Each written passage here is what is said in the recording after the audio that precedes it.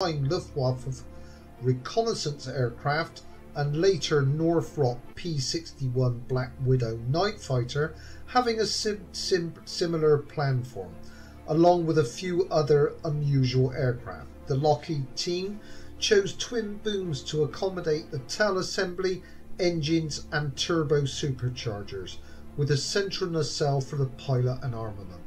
The XP-38 gondola mock-up was designed to mount two 50 caliber M2 Browning machine guns with 200 rounds per gun, two 30 caliber Brownings with 500 rounds per gun, and a T1 Army Ordnance 23mm autocannon with a rotary magazine as substitute for the non-existent 25mm Hotchkiss aircraft autocannon replaced the T1.